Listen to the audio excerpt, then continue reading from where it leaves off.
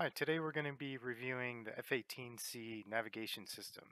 I'm going to show you how to add a latitude-longitude coordinate into your navigational computer. So first we're going to hit F10, that's going to bring up our map.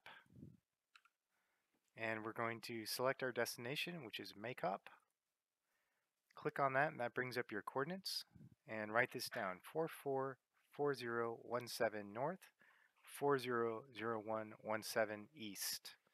Then hit F1, that brings up your cockpit. You're going to select a display, hit menu twice, then HSI, and data.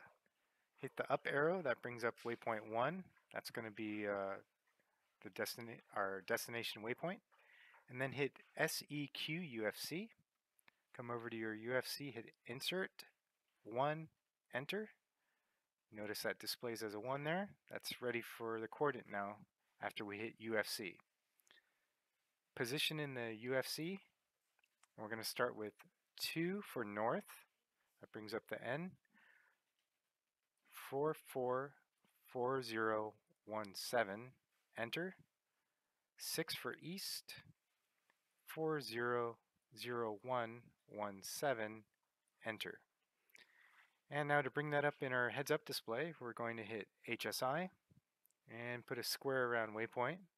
And you'll notice that displays our bearing of 324 for a distance of 118.7 nautical miles.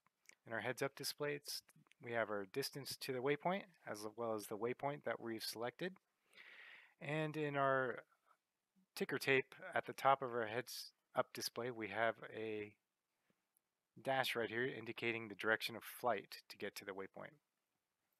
That concludes the latitude-longitude system for the F-18C Hornet.